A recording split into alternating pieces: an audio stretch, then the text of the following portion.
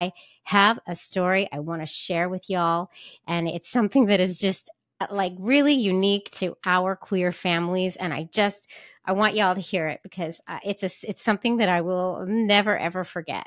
So, my daughter and I, my 10-year-old, we are watching this show right now called Young Sheldon. Many of you probably know of it. It's like age appropriate for her, and I find it fun too. So it's a good thing for us to bond with.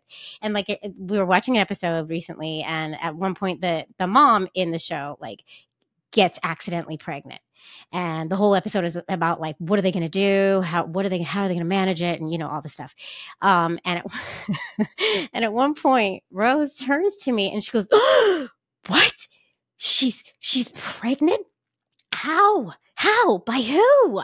And I look at her and I'm like, by the dad in the show. And then it dawned on me, oh, oh, right, they have sperm in their house. She didn't have to go buy the sperm, because she's like, how do you accidentally get pregnant? That doesn't happen, because it doesn't happen for our families. And that's the story we tell her all the time about how she was created.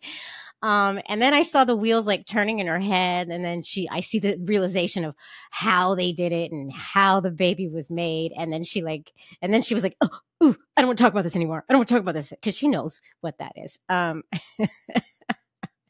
it was just such a funny moment, and just something that is like so unique to our families and our communication and how much our children do actually know. And it was just a fun moment, and we both laugh about it now, because not all families have to buy the sperm or the eggs.